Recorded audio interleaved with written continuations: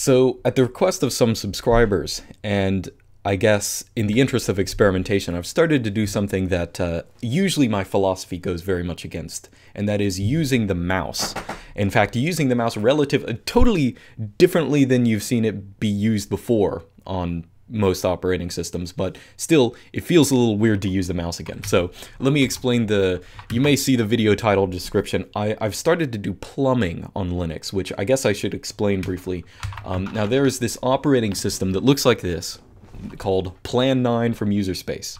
And this is its text editor slash UI slash, it pretty much does everything. Now, I don't know that much about Plan 9. But it's pretty interesting in that the mouse, all three buttons of the mouse, left, middle, and right, all have an important function. And your development environment, your text editor, have the mouse used as a core key to open things up, send things to other programs, all this kind of stuff. So for example, if I can just type arbitrary text. So for example, win happens to be a command. And if you highlight that and right click it, or excuse me, middle click it, it will actually run the command. It's really weird. So you can just write a command and run it with the mouse and, with the middle key or the right key, or the right button, I should say, is often called the plumber, or it's a plum key, which can do a whole bunch of things, including opening files and just other stuff, depending on what you have highlighted.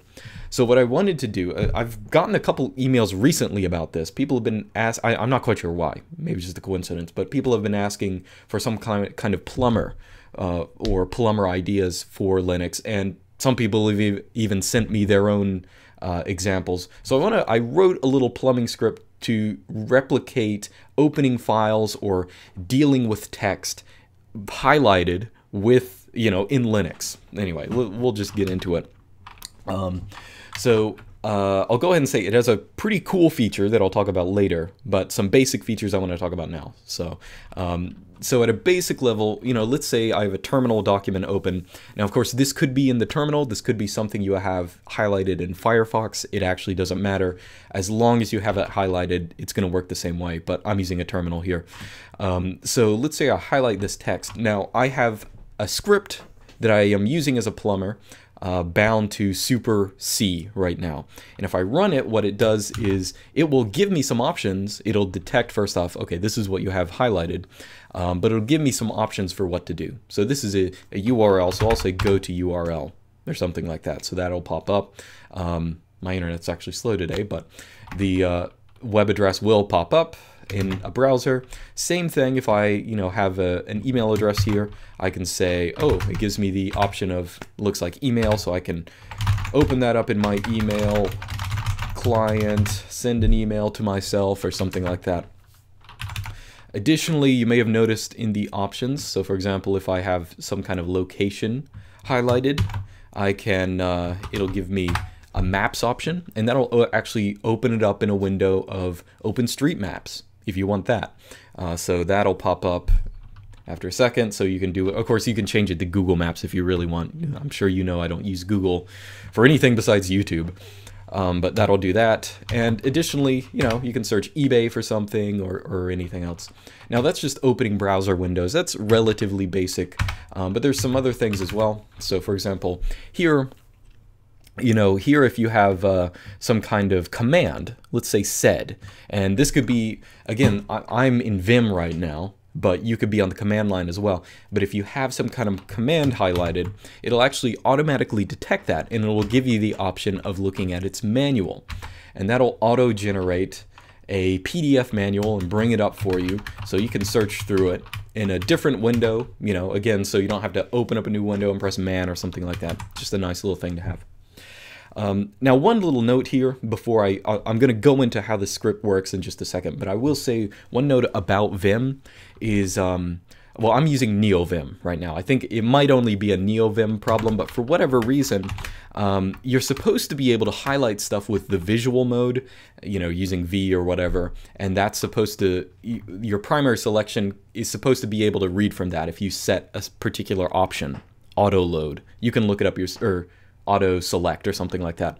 But in the current build of NeoVim, it isn't actually working. So right now you have to select it with, you basically just have to select it with your mouse or whatever. But once that gets fixed, you can select it with visual mode in Vim as well. So you don't actually have to even use your mouse. So that's just a note. Okay, so let me talk about how the script works, but also it's what I think is its best feature. So I'm going to open up, here's the script I have. It's pretty short. It's in Bash. I usually write things in POSIX compliant shell, but I had to write this in Bash, and I'll explain why. Or I probably don't actually have to. I just don't know how to do this in POSIX shell. So the idea behind it is all of the different options for things you can do, they're all different functions. So web search, Wikipedia, Wiktionary, maps, eBay, all those kind of things are different functions. And what you can do is, I don't know if you know this, but if you say declare F in Bash, that'll give you a list of all the functions you've declared. So I can actually take, let's say, take the third element of this output, and we will put that into D menu, and then give it a prompt that says pick a function. Okay, so that'll give me a menu of all my functions, and that's really what this script does. It defines a bunch of functions with what you can do with output, and then it just gives you a list of those. So I don't have to redo them every time, change the options every time I add a new function or something. Additionally, so for things like email, where you're only going to be using, I only want the email option if I'm highlighting something that looks like email, right? So it actually checks firsthand before it checks to see, does that actually look like an email address? Same thing with the URL. Does that actually look like a URL? And only if it does exist does it coin the function, and then the function will appear. I don't think I mentioned before, but you can also use QR encode to encode some stuff. So I can say QR encode, and this text is now encoded in that QR code. But that only happens if you have QR encode installed. Now, what I think is the most useful function, which I've saved for halfway through the video, which is probably a bad idea, but whatever, is this thing here. And, well, I'll just show you how it works first off.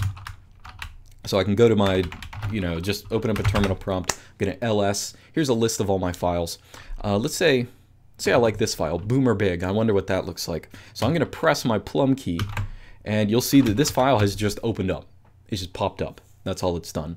So instead of actually having to type in, what is my image viewer, it's SXIV, and then tab completing all this, you can just highlight it and run the plum key, and it automatically opens.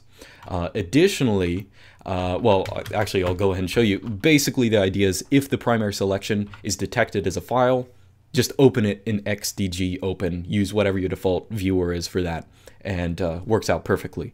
The problem is, of course, if you're in, let's say I'm in my downloads directory, so I'm going to get rid of this for a second. If I'm in my downloads directory, if I were to just run this code, it wouldn't detect that file because the script is running from the home directory. So these lines here, what they actually do is they take the active window, that is this one, and tries to detect what directory it's actually in. So this terminal right here is now in the downloads directory. So it tries to detect that, and then it changes to that directory, then it attempts to find the file. So if I select a file here, it will open even though I'm not in the home directory. So that's just a little hack to get rid of that. There's probably a more elegant way of doing this. It's just, that's how I had it. I have another script doing that as well. You may know that in my bindings, if you press Super Shift and Enter, it'll automatically open a terminal in the same window that you have, whatever your active window is open in. So that's pretty nice. And again, you can't, if I ls home, I'm not going to be able to open these files. So if I'm from, my downloads directory. So if I try to open that, it's not going to work. It's going to give me the menu. But if I cd back to home and then I try it, it'll work fine, which is usually, there aren't too many times where that's going to be a problem. But anyway, so I made a said 11Q t-shirt merchandise, which is down below the description, just because if you want a shirt for a YouTube channel involving a joke that literally 5 people get on the channel, you can get one now. But anyway, so that's that. And you may notice as well, if it's detected as a file and it's opened, it doesn't actually give you the menu to select what you want to do with it. It's just inferred that, okay, if this is a file, they just want it opened, and you don't have to worry about anything else. So don't give me the menu of Wiktionary and maps and eBay and all that stuff. Obviously, I don't want to do that. But I'm thinking about, I don't know, I think that's pretty good design, but I'll probably play around with the script a little more.